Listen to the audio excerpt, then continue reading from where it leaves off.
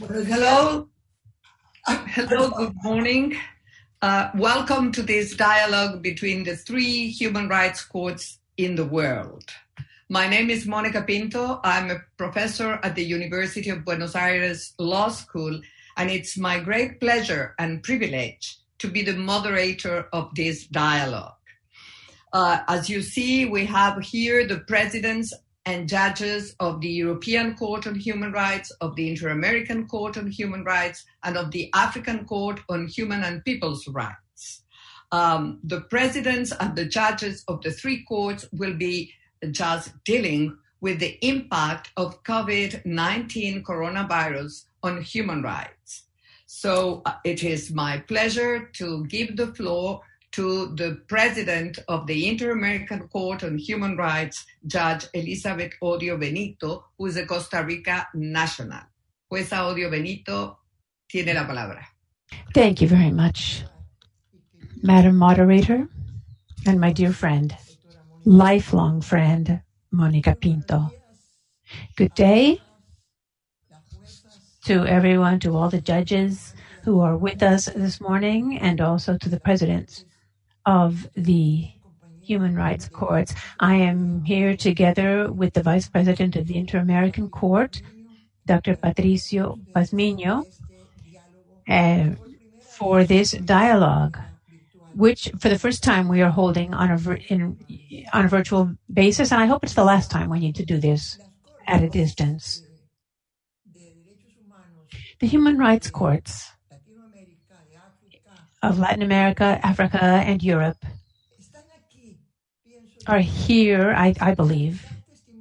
We exist in order to give direct testimony, direct witness of our concern and our commitment for what is happening with human rights all over the world as a result of this pandemic. We all know very well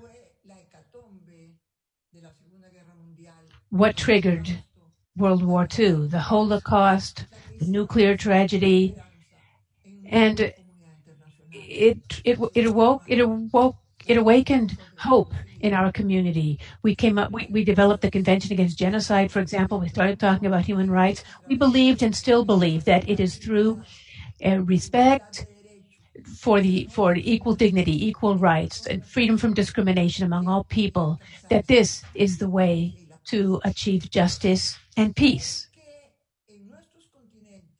In our different parts of the world, therefore, we undertook to adopt instruments addressing these fundamental principles, the Universal drawn from the Universal Declaration of Human Rights, and this was the genesis of the Inter-American Court of Human Rights.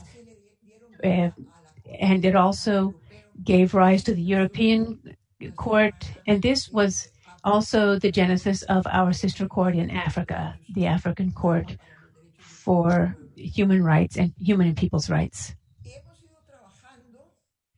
We have been working, we have been contributing opinions and judgments which are very important for building up dignity and equality for the people in our parts of the world. Unfortunately, today, we are in the midst of a pandemic, and it has destroyed lives.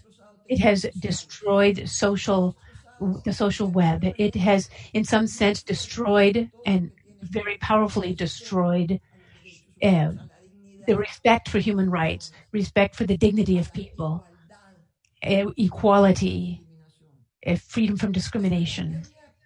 This pandemic that we are experiencing led our courts to move very quickly to gain an awareness of what was happening and what was going to happen. In our Inter-American Court, on April 9th, for the first time in our 40-year history, we adopted a declaration called COVID-19 and Human Rights. And in this declaration, we expressed our concern, our alarm, really, in the sense that the governments in their policies should continue to respect human rights as they fight the pandemic. In our declaration, we clearly stated that no public policy should be adopted by any government, whether under emergency powers or not, that did not scrupulously respect dignity of all human beings. And we expressed our concern for violence against women. We already knew at that time that confinement, obligatory confinement in many countries, would produce and has, in fact, led to violence unleashed against women and children, boys and girls alike. Our concern for the losses of freedom, our concern for the disabled, for migrants, for the incarcerated, all of these things. And we gave a very detailed discussion of all the rights that needed to be respected in the framework of the pandemic. Unfortunately, as we said in our declaration, respect for economic and social rights is under threat, and also we expressed our concern for problems of climate change. That is to say, today, the entire human race is facing a pandemic that is destroying lives and personal integrity for millions of people. We are facing a situation of economic inequality, which has been very clearly highlighted by the pandemic, and it is claiming the lives of workers who have lost all their income. It is claiming the lives of women who have fallen into deep inequality. It's also claiming human dignity from millions of people. So what do we do as courts? We're here as presidents to talk about it and to say that we still believe in human rights. We still believe that this is the cornerstone for us to move ahead with this human race and get through this pandemic that we're all experiencing. And we also know that it is through international cooperation, through multilateralism, that led to our existence after World War II, and that this is what will lead us out. The human race, human history from the ancient times has experienced epidemics and pandemics. We have all been looking back at history in recent days. We've seen the Spanish flu. We've been looking at the Black Plague. We've been looking back at many kinds of pandemics that emerged after wars. For example, cholera, which we experienced here in Costa Rica, and which, in fact, destroyed our own society in the 19th century. But we got out of it. We came out of it. And we know we came out of it because human beings know how to come out of it. Women know how to handle tragedy. And I hope my male colleagues will forgive me, but better than men, we as women have known how to get through it, how to get through. We have learned from African women. Or on the International Tribunal for the former Yugoslavia and on the International Criminal Court, I learned from them that women know how to take hands with each other, to build a circle. As Isabel Allende said, to put the family in the center in order to protect, to help, to be empathetic, and to get through it. This is one of the major contributions that we have given over the course of these 2 centuries of the struggle against violence. Violence against women has been around for a very long time, but the testimony that we can give today, the voice that we raise today as courts, in order to make our concern much more visible, to make our commitment much more visible, to make our call of our voice of alert much more, much louder, so that public authorities, private authorities, and societies as a whole can understand that, in fact, this is a problem that affects everyone. Here in the court, we have held academic activities with support from academics and judges from throughout the continent in order to join efforts, to join our voices. And we want to continue to do that. We want to continue sounding the alarm every day. We do this through our judgments. Most recently, the court also did something absolutely unprecedented. We ordered urgent measures. The president handed down urgent measures to protect the lives and safety of migrants in Panama. But sometimes it's not that the states don't want to do it voluntarily. The problem is that they simply don't have the resources, and this is why we need cooperation. This is why we need multilateralism. This is why we need to raise our voices, and we need to continue doing so. Colleagues, presidents of the courts, judges of the courts, Madam Moderator, I know that we can count on one another, all of us. Thank you, Monica. Gracias, Presidenta. Un placer haberla escuchado. It is my pleasure to give the floor to the President of the European Court on Human Rights, Judge Robert Spano. You have the floor, sir. Thank you very much indeed, Professor. Dear President Odio Benito and President Ore, dear judges from the Inter-American Court and the African Court of Human Rights, and my fellow judges that are with me from the Strasbourg Court, Judge Artin Bortsen, elected with respect of Norway, and Judge Seibert Fohr, elected in respect of Germany, are here with me as well. It is my great pleasure to participate in this virtual panel on the impact of the COVID-19 pandemic on human rights. I would like to begin by thanking most warmly President Elizabeth Odio Benito for the timely and important invitation to bring together the three regional human rights courts today. I want to begin by saying that the European Court of Human Rights is committed to strengthening the dialogue between our three courts. I'm delighted to say that we have a number of joint cooperation projects currently in the pipeline. Firstly, we are publishing on the court's website today a dedicated internet page on cooperation between the regional human rights courts. The page will contain the San Jose and Kampala declarations, as well as other relevant information about our judicial and institutional dialogue. Secondly, our three registries are putting together a joint electronic annual report of the leading case law of 2019, which will be published this year. Thirdly, and following on from the first International Human Rights Forum successfully organized by the African Court in Uganda in October 2019, the European Court of Human Rights is actively preparing to host the second forum in Strasbourg. This event is scheduled to take place in March next year. We very much hope that the sanitary conditions related to the pandemic will permit delegations of judges from both courts to travel to Strasbourg at that time. However, if this will not be possible, we will certainly maintain our program online as we are doing today. One of the unexpected outcomes of the sanitary crisis is that we have all been forced to learn to communicate with each other in novel ways. This has occurred on a personal level with family and friends, as well as on a professional level. We are becoming more at ease with virtual meetings and seminars, and as a result, a number of restricted conferences and seminars have been opened up to greater numbers. This, I think, is a positive outcome of the crisis. The topic of our meeting today is the impact of the COVID-19 pandemic on human rights.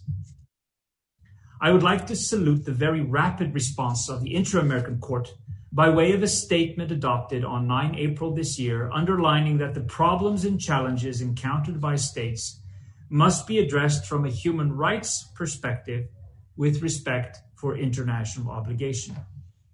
The Council of Europe's Secretary General has also issued guidance to governments on respecting human rights, democracy, and the rule of law during the crisis.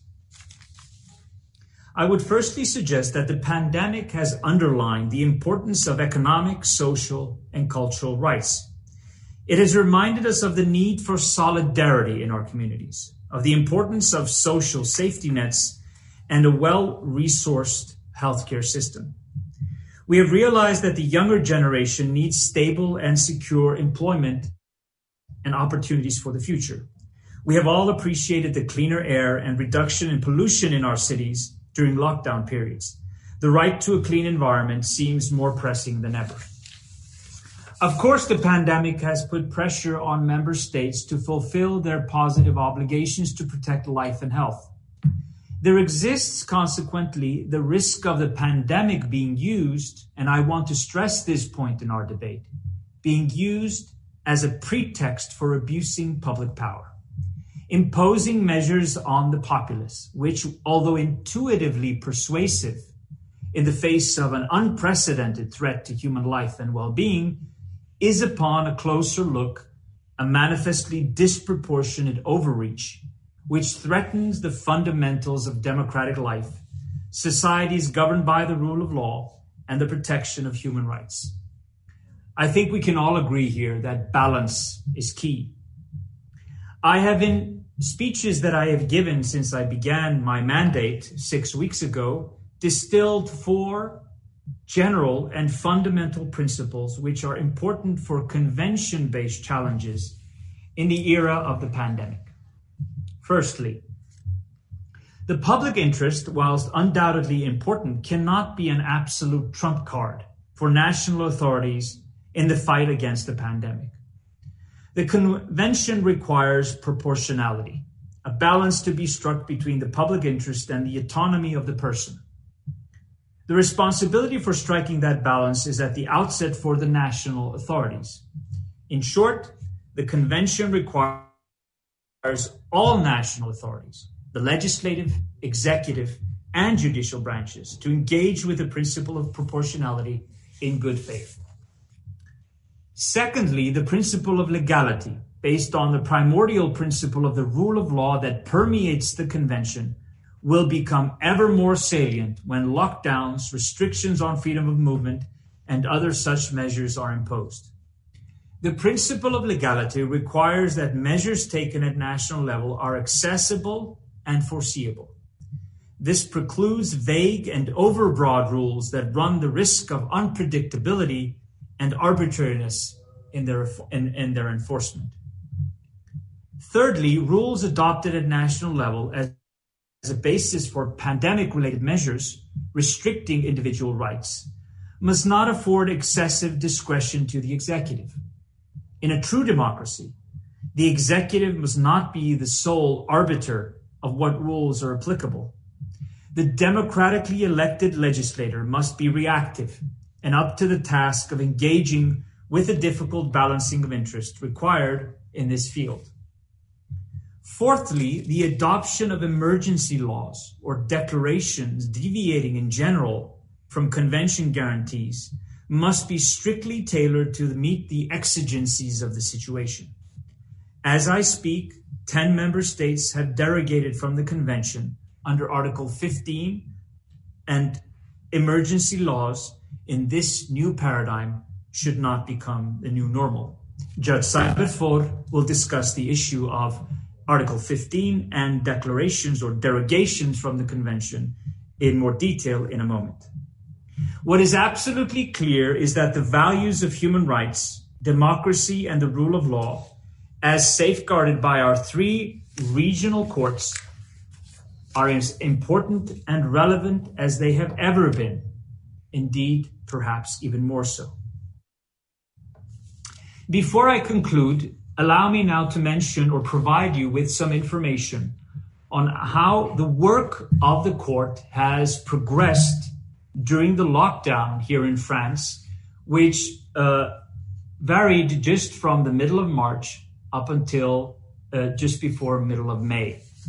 And let me mention 3 information elements here for you to consider. The Grand Chamber, chambers, committees, and single judges continue to examine cases by way of a written procedure. All of us judges, we were confined, of course, as other citizens in our homes, but we continued to work electronically, deciding cases as we had done before, although inhibited by the lack of face-to-face interaction. During the period between 16 March and 10 May, more than 5,400 applications were processed by the court. As a result of this activity, the total stock of pending cases has remained stable. Secondly, the court delivered 86 judgments electronically and 128 decisions, including one grand chamber decision during this period. 3,819 single judge cases, which were adopted between 16 March and 7 May, were notified after 10 May. Thirdly, moreover, in accordance with a business continuity plan established before the lockdown period in France, the court was able to process all requests for urgent interim measures received under our provisional measures provision, Rule 39 of the Rules of Court. Judge Bortsen will discuss this provision in more detail in a moment. We did this through the establishment of a special Rule 39 teams, notwithstanding a substantial increase in such requests from different states where vulnerable committees were at particular risk from COVID-19. One of my biggest challenges when I took up the new position as president on 18 May was to take a position on how we would deal with our grand chamber cases. We could have taken a position that because of the pandemic, we would delay the hearing of grand chamber cases until the situation remained or would become more stable. We did not do that.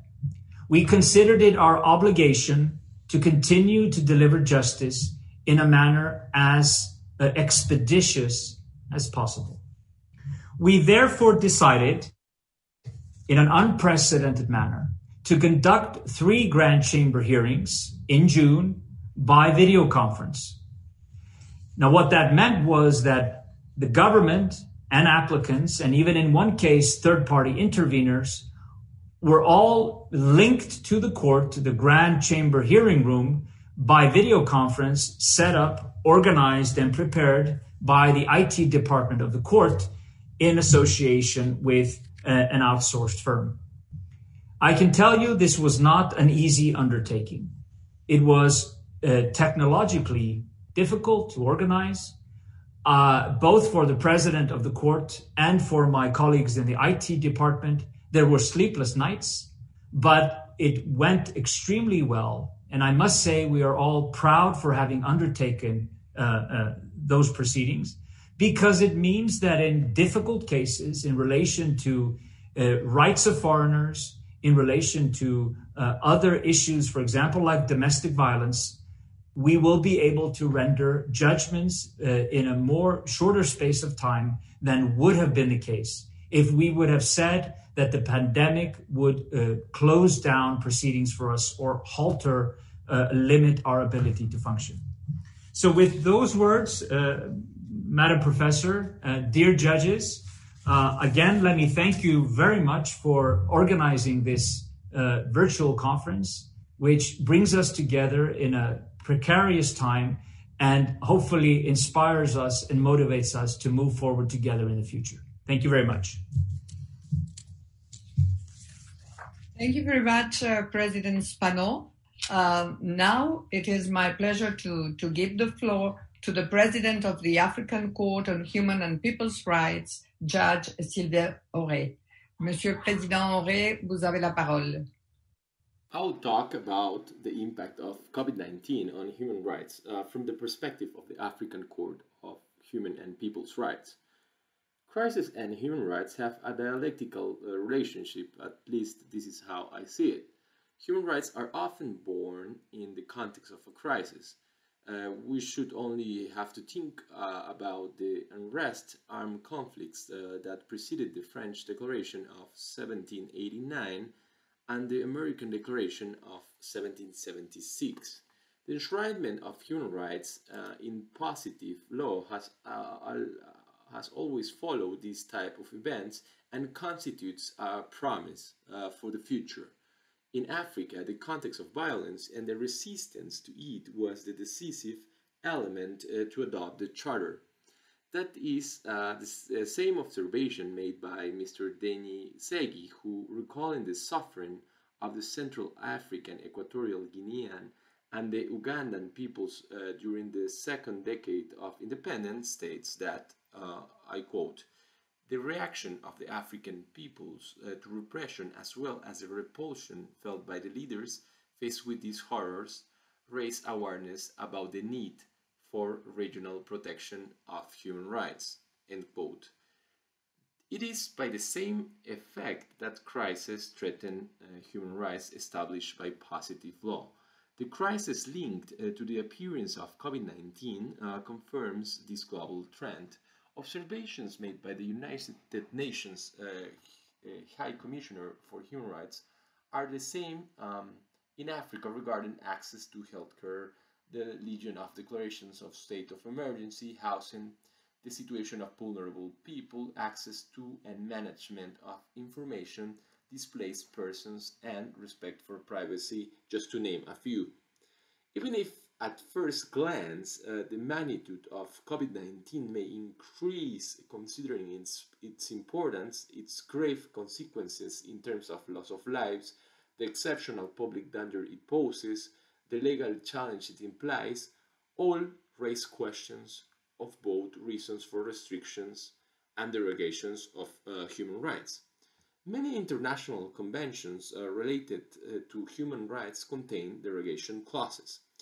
Such is the case of the International Covenant on Civil and Political Rights, which in Article 4 states, quote, "In time of public emergency which threatens the life of the nation and the existence of which is officially proclaimed, the state parties of the to the present covenant may take measures derogating from their obligations under the covenant to the extent strictly required by the exigencies of the situation, provided that such measures are not inconsistent with their other obligations under international law and do not involve discrimination solely on the ground of race, color, sex, language, religion, or social origin."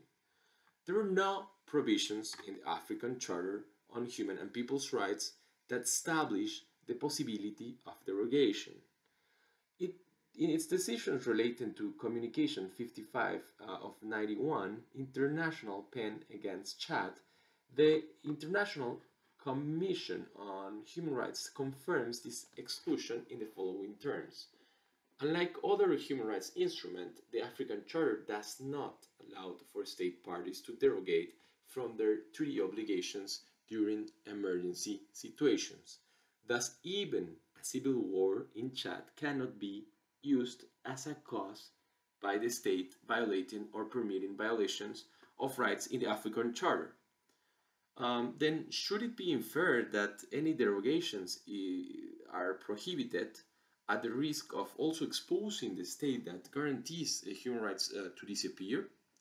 Referring to Fatsa Augergus, Frederick Sucre states that the power to derogate seems to be regulated by international law. It is the regime of restrictions that should be referred to in order to assess the prospects for judicial restriction to the consequences of COVID-19, particularly the matter of the proportionality of state measures. Human rights conflicts may arise that might be also added to this.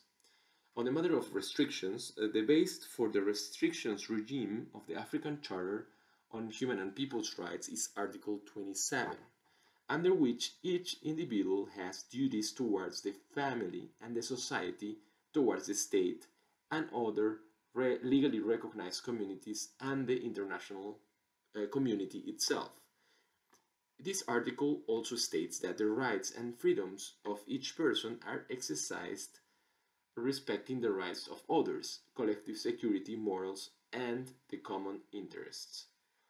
The Article 27 must be read in conjunction with Article 60, which is unique in its kind and allows African protection bodies to draw inspiration from human rights, people's rights, including provisions of various African instruments related to human and people's rights, provisions of from the African Union Charter, the United Nations Charter, the Universal Declaration of Human Rights, provision of others, instruments adopted by the United Nations and by African countries in the field of human and people's rights, as well as provisions from the different specialized agencies of the United Nations, of which the state parties are members. And the African Court, has built up case law on that regard. Although Article 27 is presented as a general limitation clause that has no control without control, African jurisprudence has attached proportionality requirements to it. The African Court has crystallized its jurisprudence on the matter in Tanganyika Law Society, the Legal and Human Rights Center, and Reverend Christopher Mitlika v. Tanzania of judgment of 2013.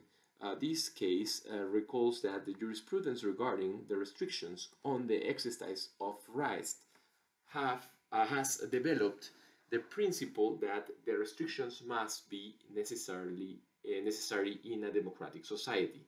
They must be reasonably proportionate to the legitimate aim pursued. Once the complainant has established that there is prima facie a violation of a right, the respondent state may argue that the right has been legitimately restricted by law, by providing the evidence that the restriction serves one of the purposes that are set out in Article 27 of the Charter.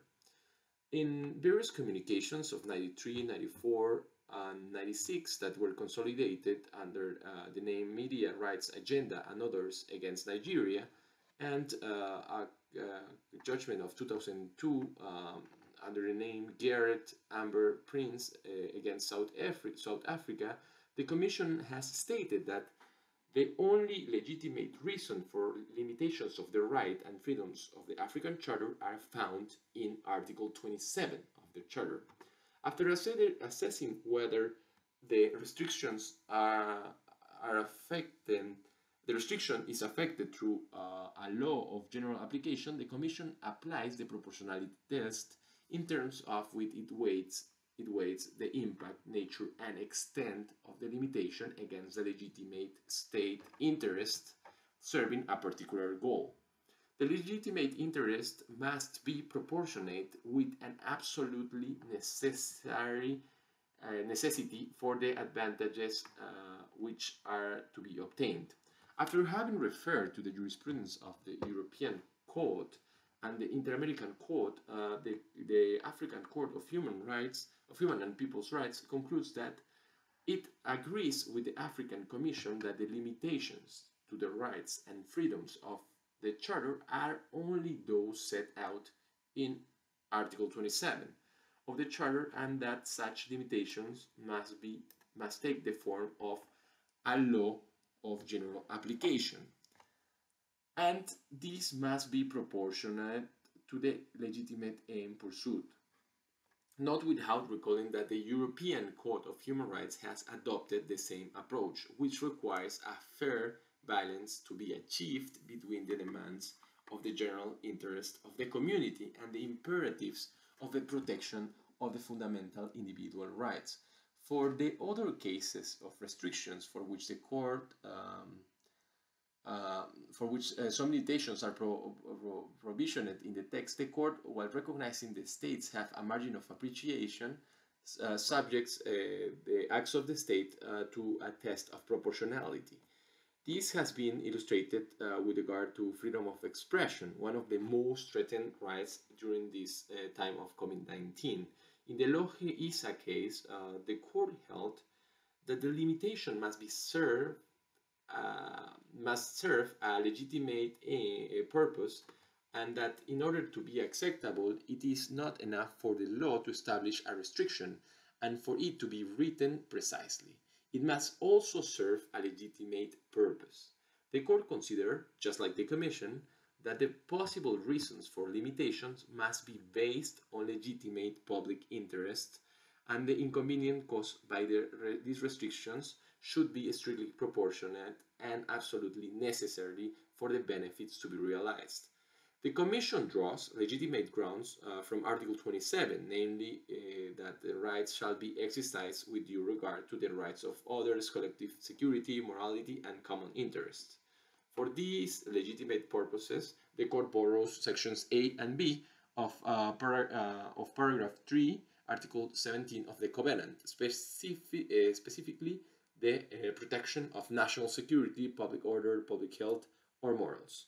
According to the Court, the respondent state has not demonstrated that the financial penalty, as well as the suspension for 6 months of the weekly, were necessarily to protect the rights and reputation of the prosecutor of the Republic of Burkina Faso. And the Court concludes that all the sentences pronounced by the High Court and confirmed by the Court of Appeal of Ouagadougou were disproportionate to the objectives pursued by the relevant provisions of the Information Code and the Penal Code of Burkina Faso. In the case of Umohosa against Rwanda of 2017, the Court recalls that the right to freedom of expression is one of the most fundamental rights protected by international human rights law. It requires states to protect these rights from restrictions made by individuals or by governments. While acknowledging that this right is not unlimited, in the present case, the Court recognized that given the margin of appreciation of the respondent state in defining and proscribing certain criminal acts in its domestic legislation, the law provided sufficient guidance to enable individuals to adapt their behavior to these rules. Therefore, the Court considered that the aforementioned laws fulfill the requirement of being a law as set out in Article 9 of the Charter, and that the restriction on freedom of expression of the applicant has served the legitimate interest of protecting national security and public order. Consequently, it had to be subjected to the proportionality test. In this regard, the Court considers the particular contexts in which the incriminatory statements were made. The Court considered that the conviction and the sentence imposed on the applicant for having made those statements at the Kigali Genocide Memorial and on other occasions were not necessary in a democratic society, and that even if the Court admitted that it was necessary to impose restrictions on those statements, the sentence imposed on the applicant was not proportionate to the legitimate objectives that the conviction and the sentence sought to achieve. In this regard, the Court pointed out that the respondent state could have adopted different, less restrictive measures to achieve the same objectives. Such could be the prospect for judicial treatment of COVID-19 without prejudice to conflicts with other human rights, such as, for instance, the right to health. Thank you very much. Merci beaucoup, Monsieur le Président Auré. Thank you so much. We will follow with the presentation by Judge Anya Seibert-Foh, who's a judge at the European Court on Human Rights. Judge Anya, you have the floor. Muchísimas gracias, Monica. Thank you very much. I will speak in English.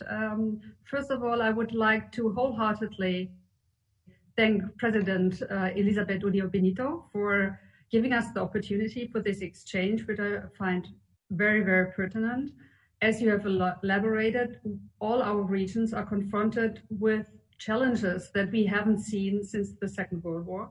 And therefore, I think it's very important, as you said, to enhance multilateralism and also cross-regionalism in order to join forces in protecting human rights. Now, I was asked by our President Spano to talk a little bit about derogations because there have been very different reactions in Europe towards the crisis and how to deal with the crisis in adopting measures which have restricted the enjoyment of human rights. Now, let me start my presentation by citing a well-known theorist from Germany, Carl Schmitt, whom you may know, who lived in the 20th century and dealt substantially with constitutional theory. He said, sovereign is he who decides on the exception. Now, we have an exceptional role in our convention, as you also have, in Article 15 of the European Convention, which provides for the opportunity for states to make derogations under the convention.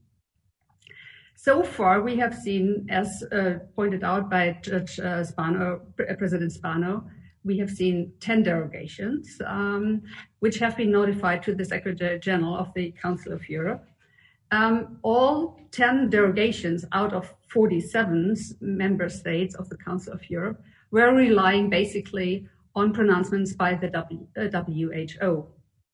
Now, it's interesting to see that most of them have already also made derogations under the ICCPR, the International Covenant on Civil and Political Rights, except of 3.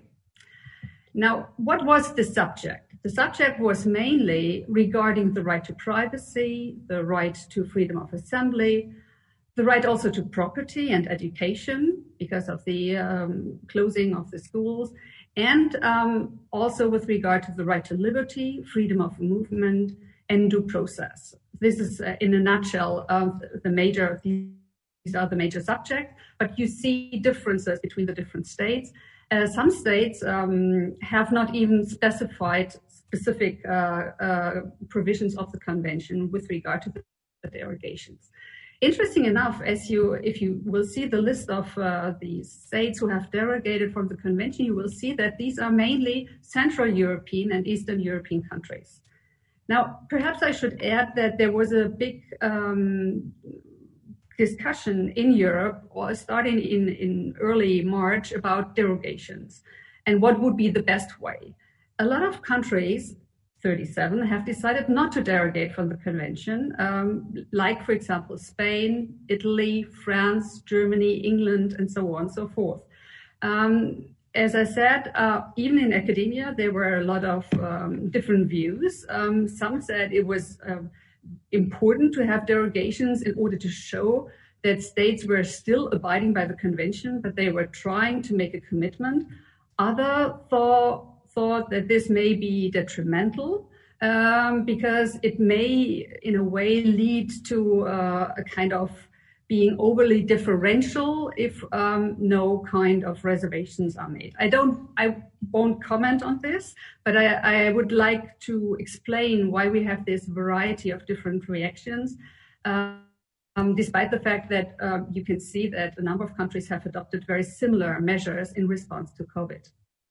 Now, most of these derogations have already been withdrawn by several states. There rest only, to my knowledge, 4 states where the derogations are still ongoing. However, on the premise that there's a regular check. So the states have regularly notified the Council of Europe about the need to prolong this the situation, the emergency situation or not. One is about to end in Armenia. Most of them, as I said, were withdrawn starting in mid-May. Now, the court has dealt with derogations before, mainly in the context of the Northern Ireland conflict, which was basically about terrorism prevention and terrorist threat. And there are some very prominent cases, Lawless case, Ireland versus UK case, and so on, and Brannigan, where the court has elaborated a set of basic criteria how to interpret Article 15 in order to make sure that it doesn't give carte blanche to the states. And the court, though having recognized that states have a certain margin of, or a wide margin of appreciation, it is not without any kind of control. So basically, ultimately, it is the task of the European Court of Human Rights to make the determination on Article 15. And it will take into account, for example, the nature of the threat, but also the scope of the derogation and the basic safeguards against abuse. Now, these are all cases that I cannot pronounce on right now. These will be cases for the future, for the court to decide. I think we will have to deal with cases which raise issues about derogations. But as you see, since a lot of states have not made derogations, we will also see a lot of cases which operate under the normal convention. Whether there's a big difference, I leave it to you to decide. If you look to the rights that have been derogated from, you will see that all these rights are not absolute. And for example, the freedom of assembly and other rights can be limited for public health purposes and in the interest of protecting health. Now, coming back to what Carl Schmitt said, sovereign is who decides on this exception. I would say that in states of a rule of law, and the Council of Europe is based on the rule of law and democracy, it's ultimately the court and the courts in the domestic countries which will make this decision. For this purpose, as the three presidents have already pointed out, proportionality and predictability are very important safeguards. And so we will make these kind of decisions ex post facto, so only in the future. I think this also may already have excellent implications. Thank you very much for your attention. Thank you so much, Judge Seibert-Foh. And now it's my pleasure to give the floor to Judge Stella Anukam from the African Court on Human and People's Rights. You have the floor, Judge Anukam. Thank you, moderator. You're doing a good job. And good afternoon, the presidents of the courts and my colleague judges. I'm also delighted to be a part of this dialogue, which is very apt at this time. The topic for discussion is the impact of COVID-19 on human rights, the perspective of the three human rights courts of the world. By way of introduction, which we already know, but permit me to state that the COVID-19 pandemic has resulted in a massive amount of disease, death, and despair, troubling the entire world and posing a formidable threat to the enjoyment of human rights around the globe. The pandemic itself and many of the measures taken to end it has seriously threatened or affected the enjoyment by billions of people across the world of the human rights to health, to life, education, food, shelter, work, freedom of movement, liberty, and freedom of assembly, including harm to the enjoyment of the rights to development and democracy, and to freedom from discrimination and gender-based violence, especially in my part of the world, rape. There has been an increase in cases of rape, even rape of minors. And I think the president of the Inter-American Court alluded to the gender violence that we are experiencing at this time. What can be done to face COVID-19? The human rights community must consider the protection of its workers a top priority. In the African Court, for example, last month, we lost a staff, actually our receptionist, and may her soul rest in peace. The need to strengthen social protection measures in our courtrooms and premises cannot be overstated. In the face of the pandemic, governments are expected to ensure that they do not interfere directly or indirectly with the right to health of the people. States should refrain from denying or limiting access to healthcare services, marketing unsafe drugs, unsafe kits, imposing discriminating practices relating to health status and needs, withholding, censoring, or misrepresenting healthcare information, and from infringing on the basic human rights of people as recognized under the Universal Declaration of Human Rights. The International Covenant on Economic, Social, and Cultural Rights require, amongst others, for state parties to take steps to achieve the full realization of the rights by doing all to prevent, treat, and control the epidemic, occupational and other diseases as well. It also requires the creation of conditions which would assure access to all medical services and medical attention in the event of sickness through prompt warnings, addressing the prevention, treatment, and the control of the pandemic. Over-policing by security and overzealous police officers, as we witness in some parts of Africa, is not the answer to COVID-19. A punitive approach to a public health crisis is not necessary. It is indeed uncalled for. The populace should rather be enlightened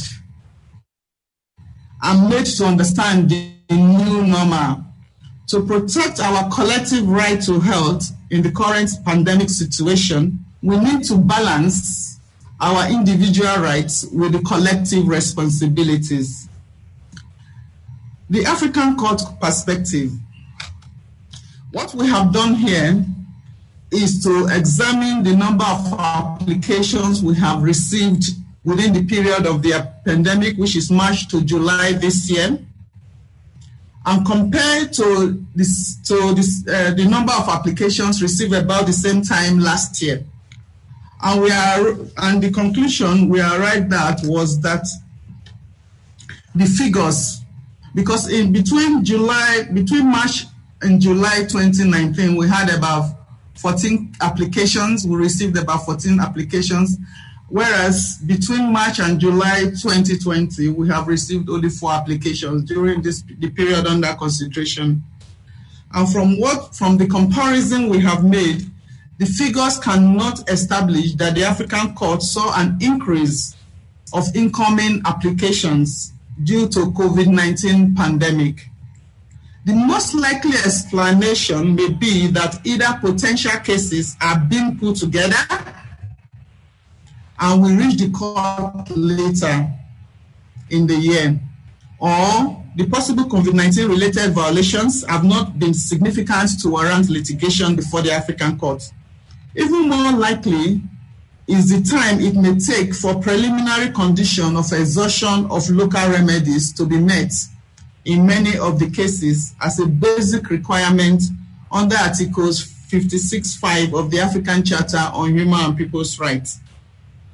A recent virtual seminar organized by the International Commission of Jurists has revealed that there has been significant litigation before domestic courts on COVID-19 related violations, especially due to the implication of anti-COVID-19 measures and restrictions on limitations or limitations on the rights of the African Charter.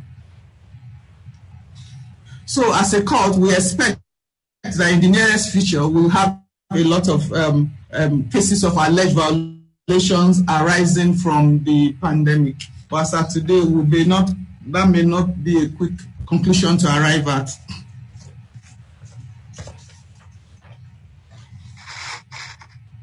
Then we also have looked at the applications that we have received recently that relate directly to COVID-19. And we did a thorough examination and we brought out three applications involving 3 countries. And in those cases, we observed that the applicants did not allege violation of rights protected in the African Charter in relation to COVID-19 or measures implemented by state to fight the pandemic. In the first 2 cases, the applicants rather made a request for expedited examination of cases that had been pending before the court. They alleged that their health deteriorated during their incarceration and that the court should expedite consideration of their cases because their conditions could be worsened by the pandemic, being in prison. The court is yet to make a ruling on the request, but the status of the court do not include provision on expedited consideration of application, as opposed, for instance, to the ECOWAS Court, which has made in its protocol and rules such provision. However, the court has in practice and so moto, using its discretionary power and in the interest of justice, made an indirect application of the procedure of expedited consideration of cases. It has, for instance, decided to examine and deliberate on newer cases in priority based on the urgency, the situation of the applicants, the nature of the case, the maturity of the proceedings, and the readiness of the case. In any event, in such practices, the court has always considered prioritizing matters on a case-by-case basis. For instance, to avoid creating a situation of unfairness where some applicants are given priority in the consideration of their applications, the court will very likely ensure that evidence is adduced to prove how COVID-19 pandemic and the measures arising therefrom affects the applicant in the particular circumstances of the case. The court also recently received a request for advisory opinion in the context of COVID-19 pandemic and the crisis.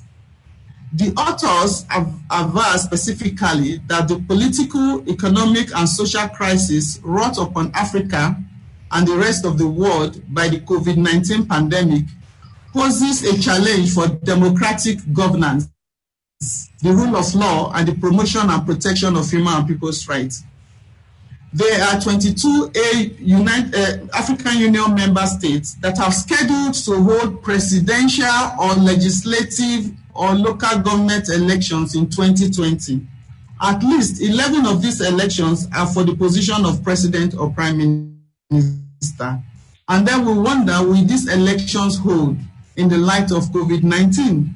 The author also submits that while the rescheduling of national election is a matter of sovereignty within the domestic jurisdiction of every state party, the conduct of election, nevertheless, is a matter of continental treaty law affecting the exercise of human rights to effective participation in government, as well as standards of good governance now accepted in treaty law by African states.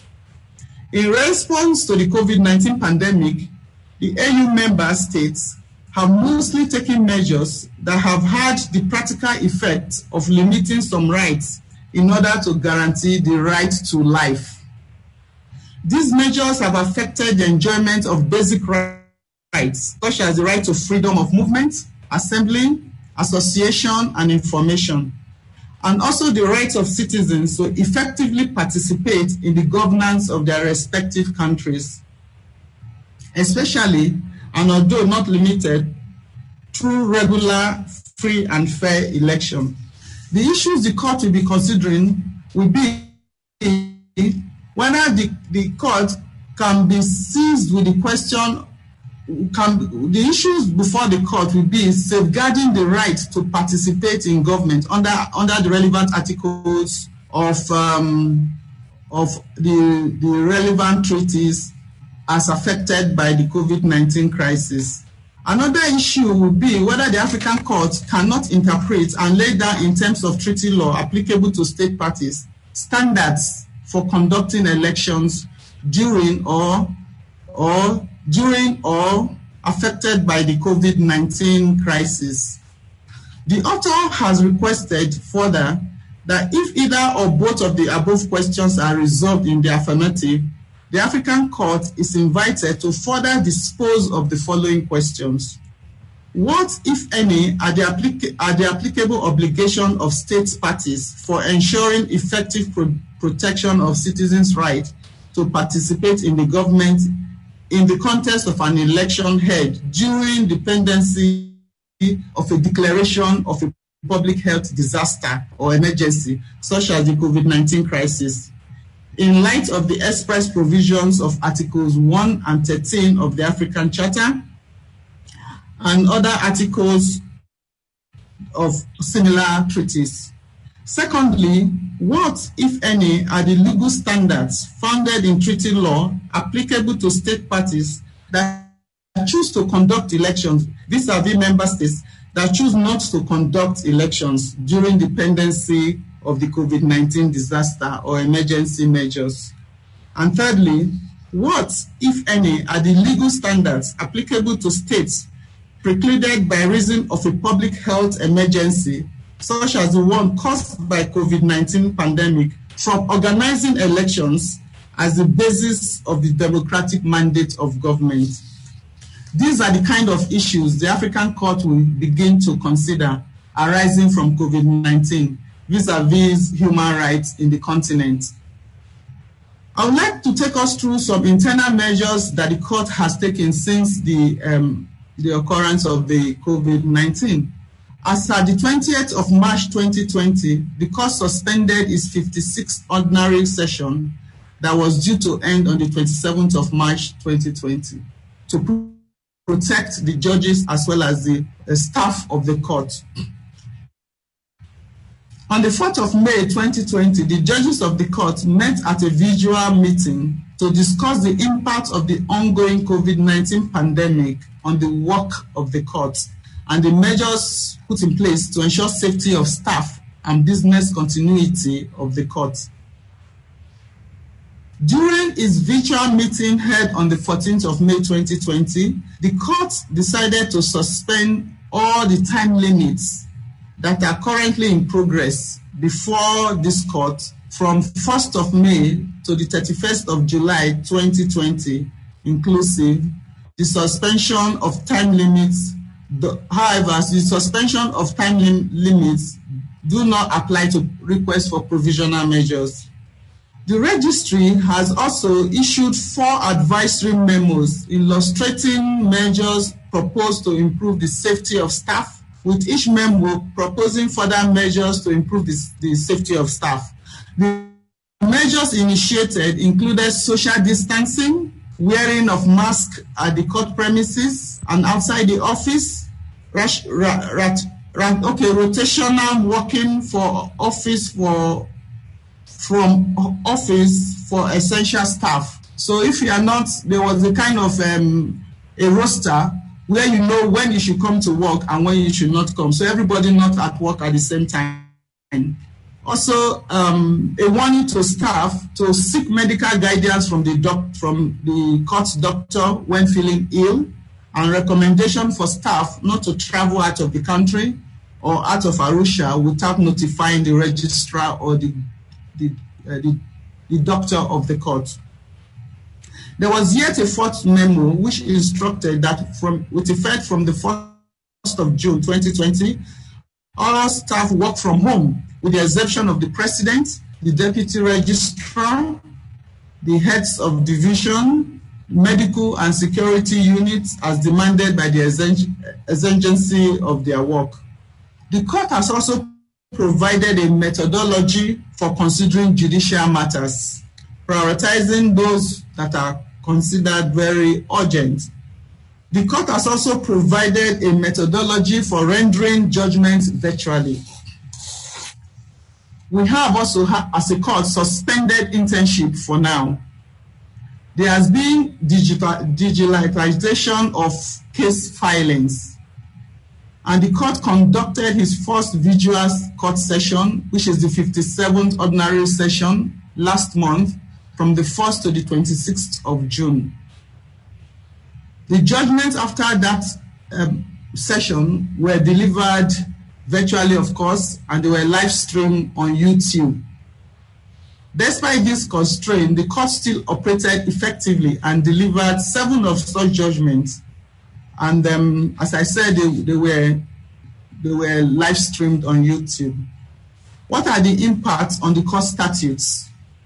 The court had commenced a revision process of its rules of procedures prior to the occurrence of the pandemic. However, during its 57th ordinary session, the COVID-19 session, the court adopted and incorporated in its new rules of procedure several rules in light of the occurrence of the pandemic, mainly to cater for special or emergency circumstances such as COVID-19 pandemic and any other one that may arise in future. We did the same regarding our practice direction. There was cause for us to also revise our practice direction in light of the pandemic. So these instruments of the court now include several related provisions, such as provisions on electronic filing, virtual sessions, and hearings in the 2020 practice direction. We also now have a new rule on force majeure in our 2020 rules of procedure. In conclusion, permit me to conclude by quoting from the statement of the Secretary General of the UN, Antonio Guterres, at the 43rd regular session of the Human Rights Council, where he launched his call for action for human rights. He said, "We are all in this together. The best response is one that responds proportionately to immediate threats while protecting human rights and the rule of law. This virus threatens everyone. Human rights uplifts everyone. By respecting human rights in this time of crisis, we will build more effective and inclusive solutions for the emergency of today and the recovery of tomorrow." I thank you all for listening. Thank you so much, Judge Anukam.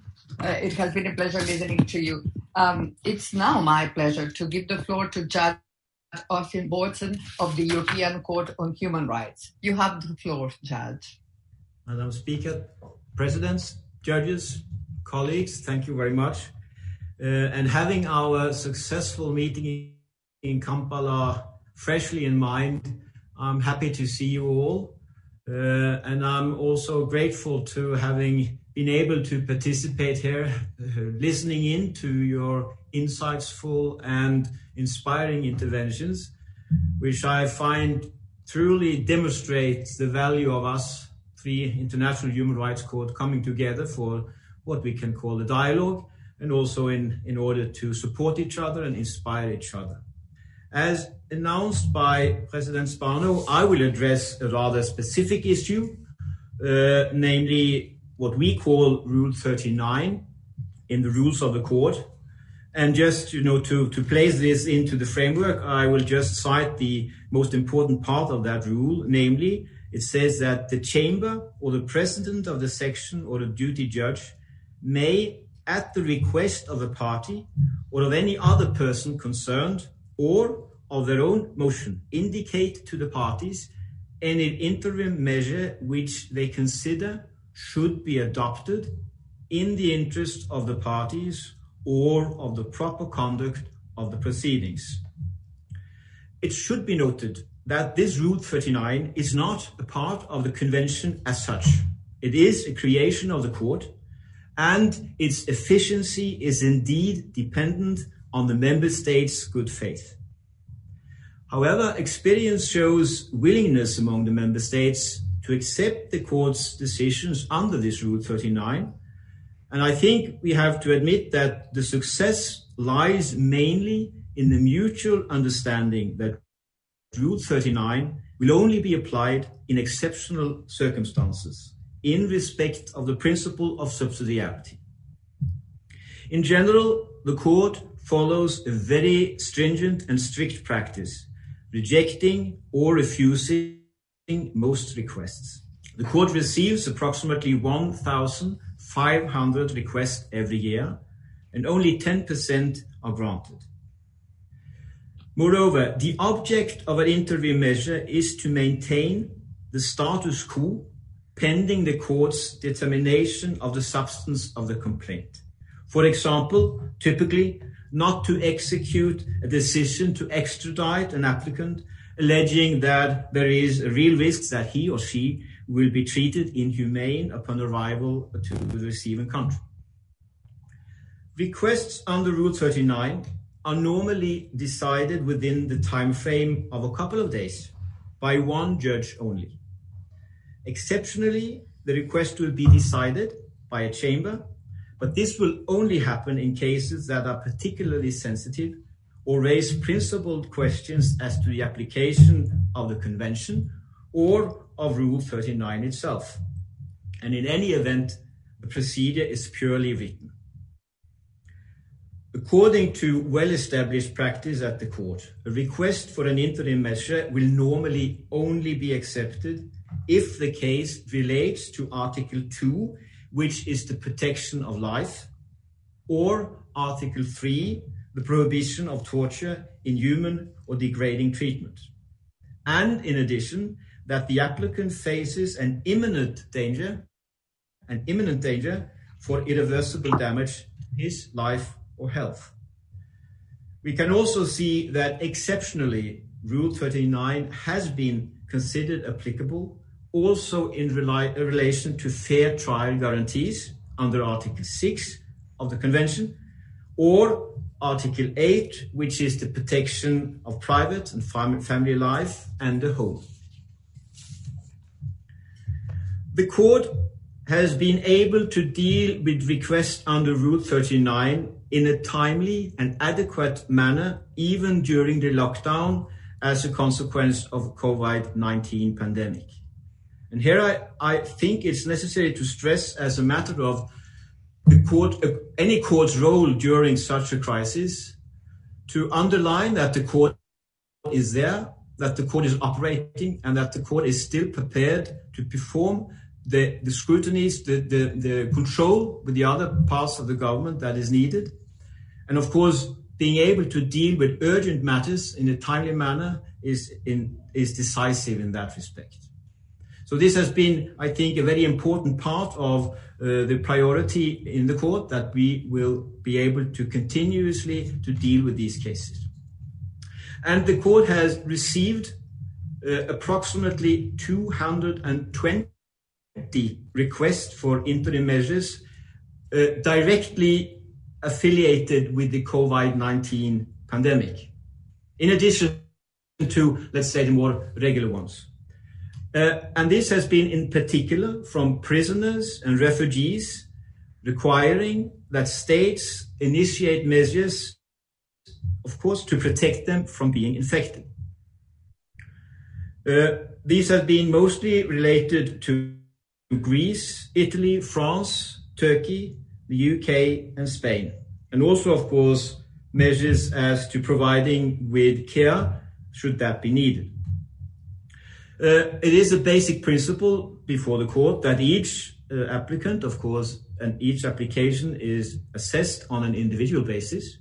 But however, it is a clear pattern in these cases that these requests in general have been rejected unless the applicant has been able to show that he or she, for some reason, are particularly vulnerable.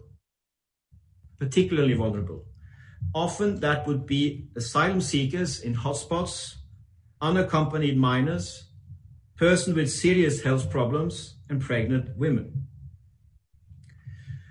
Most of these requests relate to individual situations. However, the court has also been asked to intervene by the use of Rule 39 regarding measures of a more general nature relating to the fight against the COVID-19. And important examples here would be the closing down of the Spanish city Madrid or ports in Italy and Malta. And again, of course, all such requests will be assessed individually, but also here we can see a very clear pattern, namely that the court has so far rejected all these requests for the court to intervene towards general measures taken by the member states. To the effect that the court has thus, I would say, avoided taking an active part in domestic policy making as to the fighting of the disease. And this brings me to the end of my very short intervention. Thank you.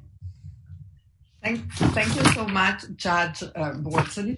And just to close the presentations by the judges. It's my pleasure to give the floor to Judge Pazmiño, the Vice President of the Inter-American Court on Human Rights. Pues Pazmiño, tiene usted la palabra. Good morning. It's truly a pleasure to be with all of you once again in this encounter. So thank you for accepting our invitation to take part. I want to move along directly to the subject at hand in this conversation. I want to talk about the impact of COVID on human rights and some of the perspectives that we need to contend with in this intercourt system as we address the pandemic.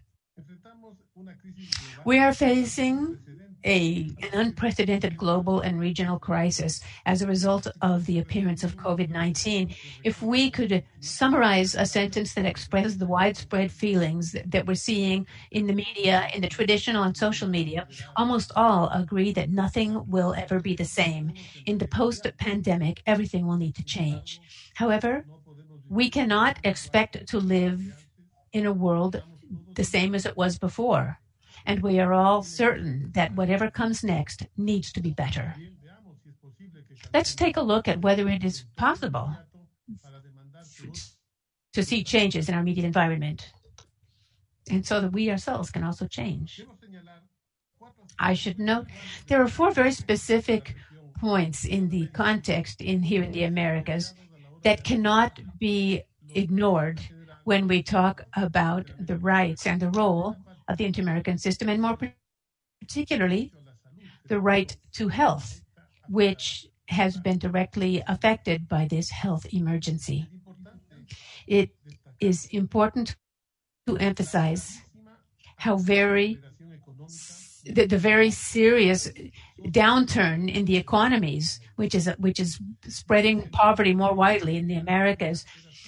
Already the economies in Latin America were weak when the pandemic began. As we see in rates of poverty and extreme poverty since 2014, the persistence of inequality and widespread discontent. ECLAC expects a 5.3% contraction of the economies in Latin America. There will be 11.1% of new unemployed people, and 215 million people will be falling below the poverty line. In this context, there will be a negative impact of the crisis in every area of life, and which will have an effect on every level: health, education, employment, social security, access to goods and services, and so forth, and so on and so forth. The sectors that might expect the most serious contractions are trade, health services, social services, which provides 64% of formal employment. This economic recession is having an especially serious impact on women, as we will see in a moment. We need to address this crisis with public policies for austerity. And the application of orthodox austerity measures would impact not only the quality of life, but also have a disproportionate impact on the lives of those who are most vulnerable. What have been the health repercussions?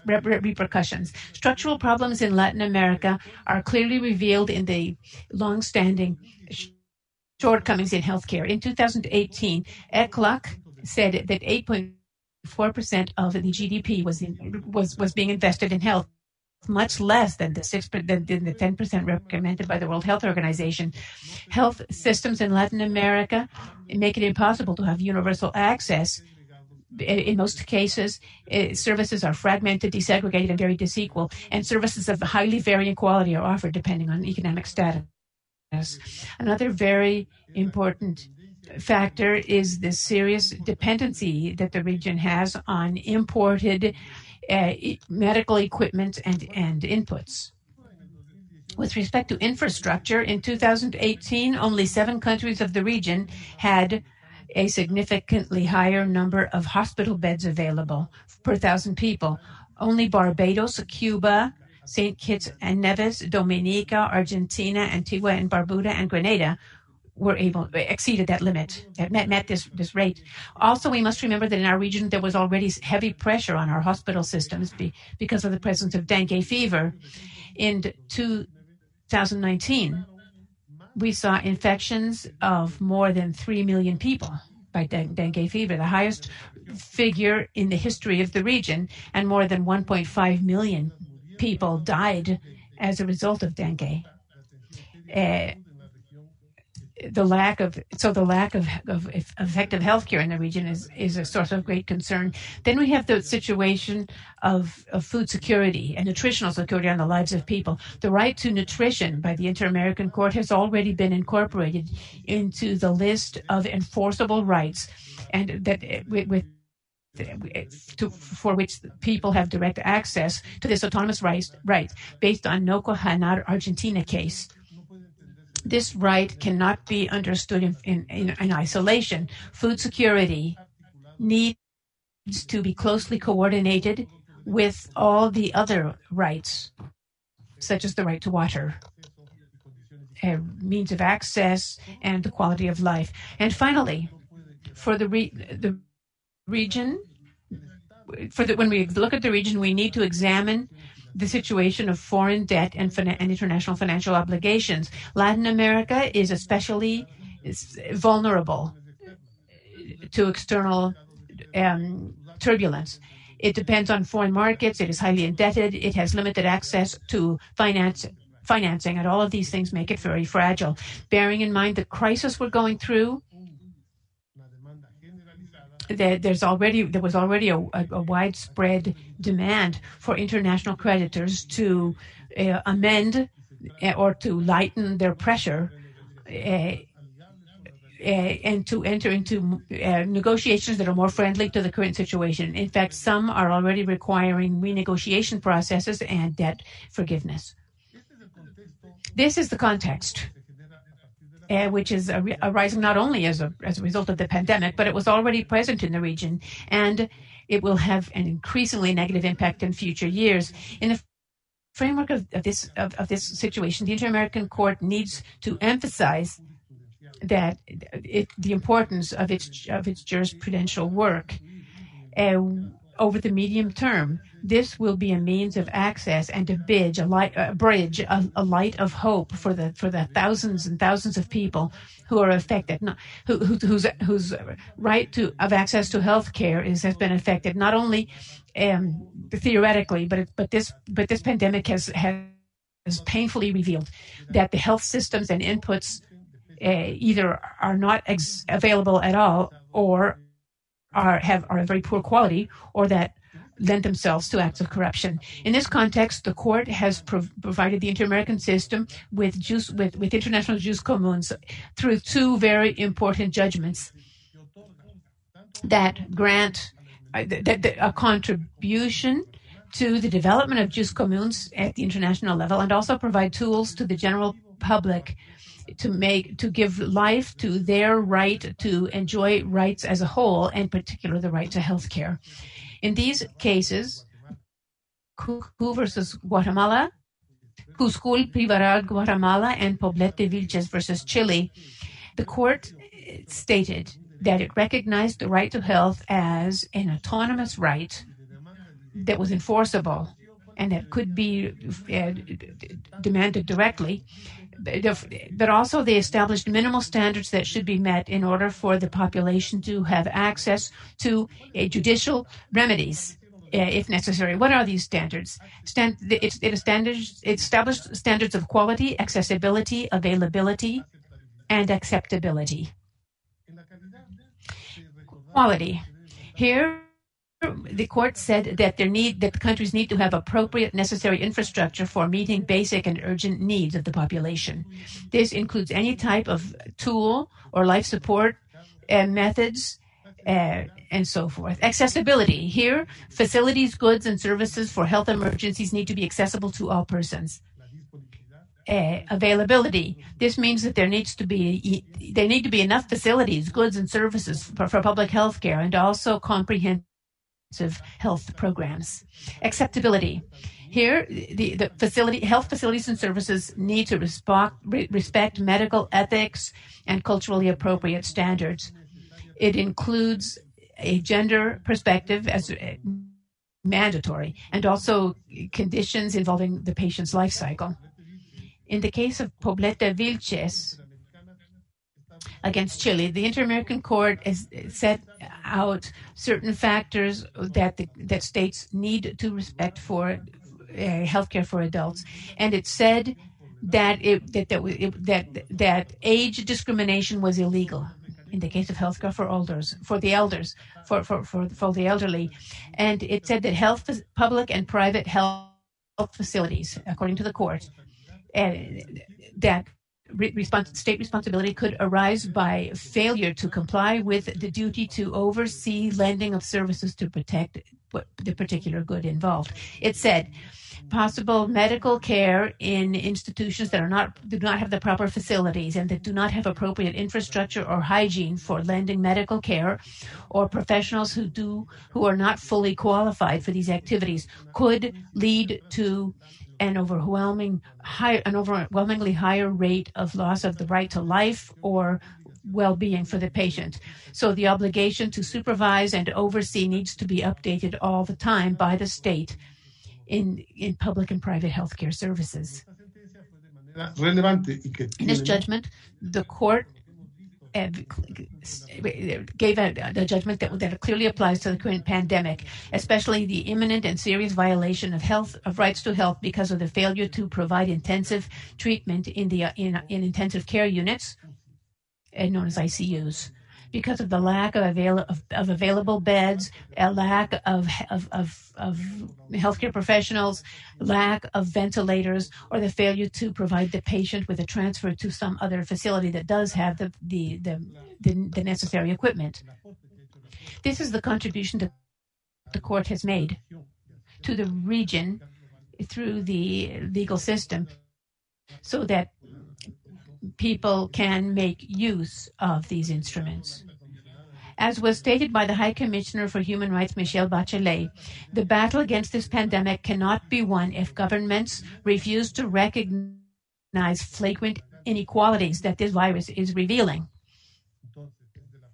So from the human rights perspective, we need to reassert that the principle of freedom from discrimination includes a positive obligation, that is, to create conditions of real equality for groups that have been historically left behind or that are at greater risk of suffering from discrimination.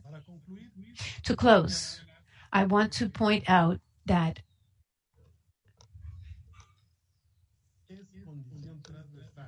it is a cross-cutting requirement of the states to guarantee equal treatment to all people and to adopt positive measures for those who are particularly vulnerable or at risk. In the setting of this pandemic, this would include, first of all, vulnerabilities caused by the all well-known high mortality rates of COVID-19, overweight, diabetes, age, etc., and at the same time, the need to provide protection to groups that have been historically discriminated against, low-resource people living in the streets, the elderly, women, indigenous people, LGBTI groups, and so forth.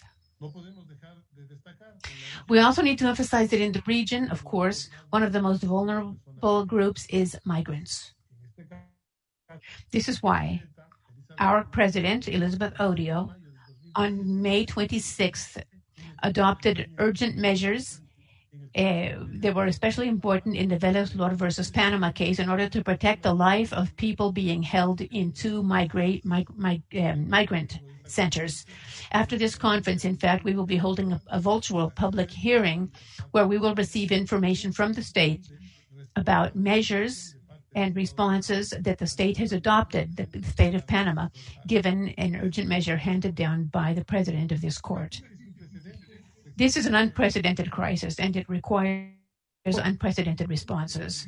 We have, through the traditional media and the social media, we have witnessed images that we could only have imagined in movies on the world wars or local conflicts. Hundreds of thousands of dead in the streets and public parks. tombs, common graves, crosses, people demanding medication and care, people crying out for care and attention. We must never forget these terrible images that we've been seeing, because they lead us to rethink. They oblige us, they require that we be highly imaginative and reinvent ourselves. We are bodies of international protection, and we are standing at a crossroads. At this time, in this dialogue among courts, we need to share our achievements and our challenges in order to update and review the ways that we interpret our work and the hermeneutics that we face in response to the challenges of COVID-19, so that we can make a substantive contribution to an expansive approach, an evolutionary approach that is not elitist, and it takes a view of all of the rights of persons and of nature. This is a perfect time to optimize the rules we have, the procedures we have for resolving cases, so that the responses that we can give as judges and courts will guarantee direct, effective access for victims, so in order to protect their rights by handing down timely, effective judgments, to put an end to violations and international crimes, and ordering full compensation, guarantees against repetition, and to put an end to impunity by perpetrators because of actions or omissions, and do so in the present time, now, today. We're not talking about later, 5 years later down the road, or 10, 15 years later. We always need to take action quickly on behalf of human beings and nature, as the focus of attention of jus comunes of human rights. Thank you. Muchísimas gracias, Juez Pazmiño. Con esto, with that, we close the presentation by the judges. And if you allow me, I'll take some minutes only to make a synthesis of the more important and relevant issues that have been put over the table.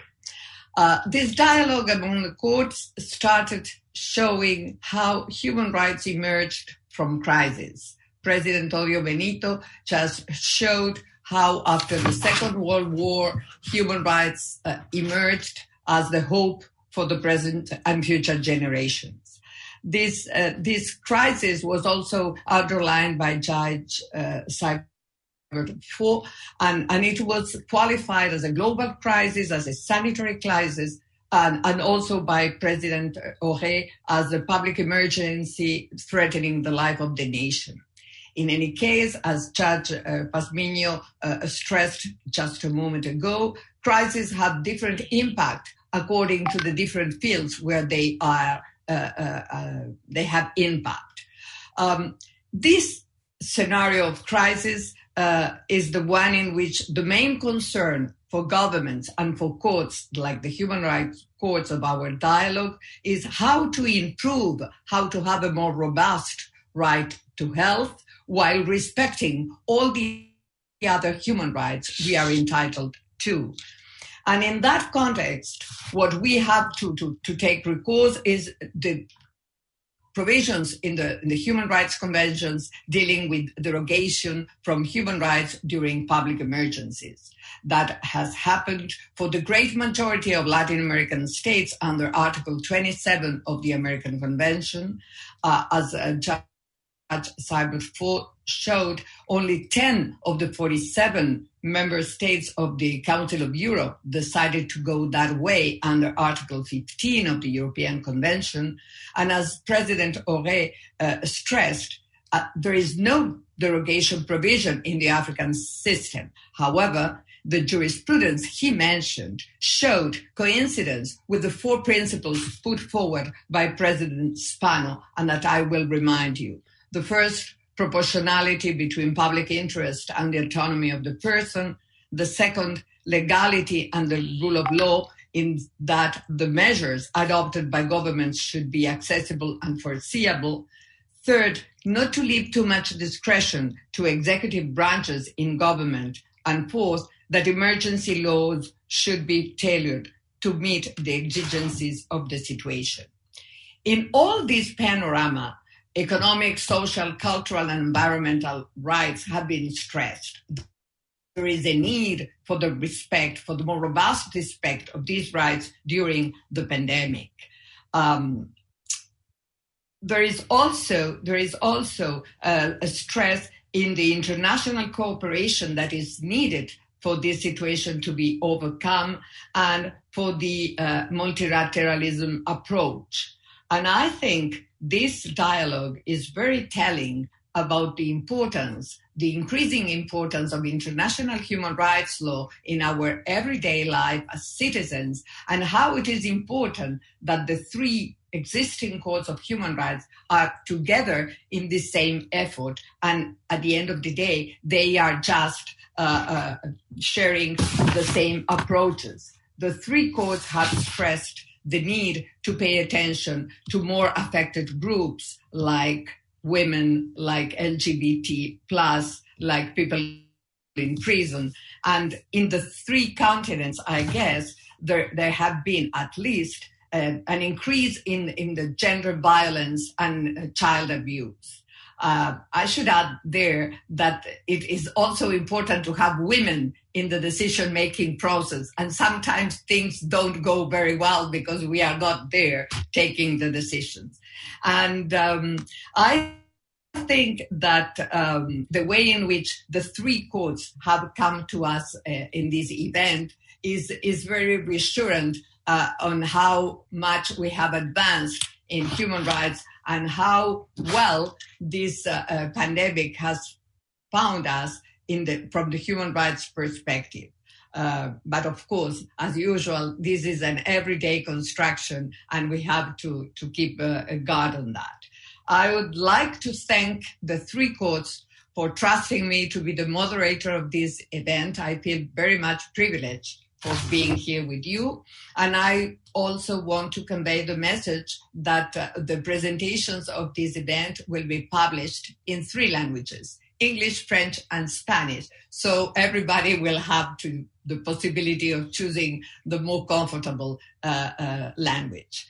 Many, many thanks to all the participants, the three presidents, the four judges that are with us today, and thank you very much for this presentation. Thank you very much to everybody. Bye-bye.